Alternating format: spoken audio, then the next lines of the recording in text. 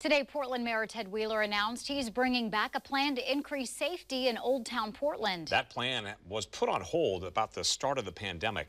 Fox 12's Connor McCarthy reports from Old Town tonight and shows us a new mural going up to try to brighten up a street corner with a violent history.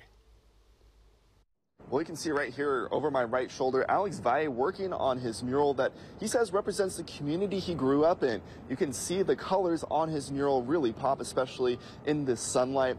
Now, he says this is his small part in helping revitalize Old Town, and he also says he hopes Portland Mayor Ted Wheeler's new safety plan does the same.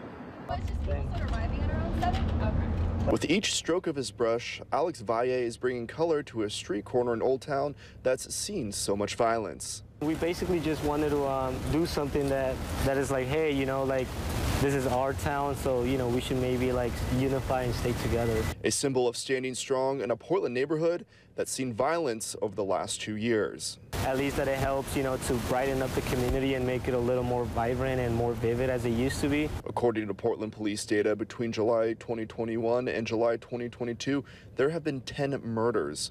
One of those happened a block from Alex's mural less than 2 months ago. I remember this place being super, you know, super live and super vivid, and there was a lot of, like, traffic and just people wandering, and shops were open.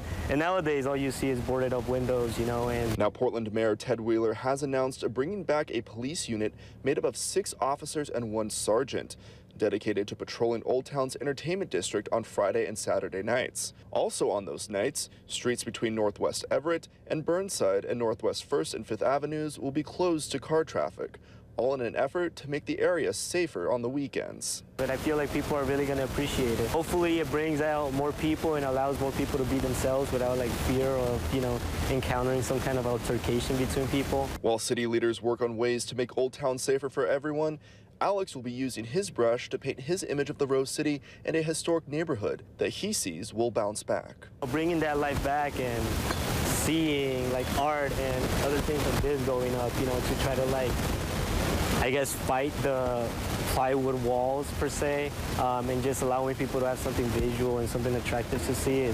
Well, having a specialized police unit assigned to the entertainment district here in Old Town is nothing new. The city had a similar program that was canceled right around the start of the pandemic. But overall, Alex says he's hopeful Old Town will turn around. In Northwest Portland, Connor McCarthy, Fox 12 Oregon.